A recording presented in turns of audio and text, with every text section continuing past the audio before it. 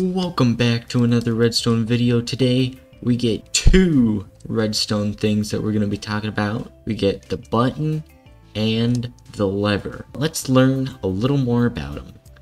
A button can be crafted with one regular stone to create a stone button, any type of plank to create that type of button, and polished black stone to create a polished blackstone button. A button can be attached to a block on the side, on the top, or even on the bottom. As long as it's attached to a solid block, it's good.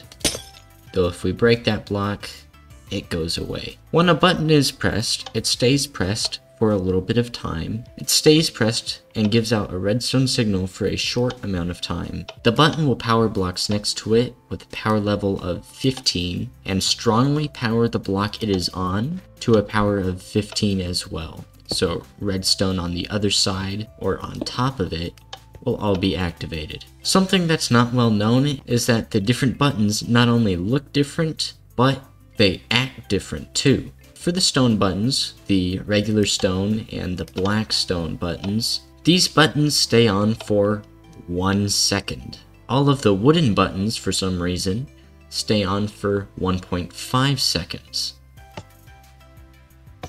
And another interesting difference between the two, wooden buttons can also be shot by arrows, and the arrow sticks in the button and keeps it pressed down. However, this does not work with stone buttons, probably because stone is harder and arrows can't sink into the wood. And that's all you need to know about the button. So how about the lever, or lever, or lever? No one says it like that. The lever can be crafted with one cobblestone, underneath one stick. The lever can be placed anywhere the button can, and you can flick it on or off. Just like the button, the lever will give out a redstone output of 15 to all blocks nearby it, and it will strongly power the block that it is attached to.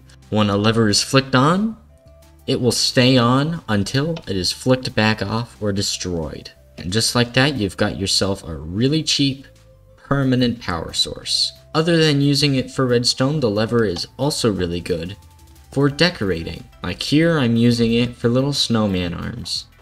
Here's a snowman that can wave to you. And that is all for this episode. I hope you learned something new. Go check out this playlist where I've got a whole bunch of other videos on more cool and awesome and complex redstone stuffs. But as for now, me and Mr. Snowman will see you in the next one.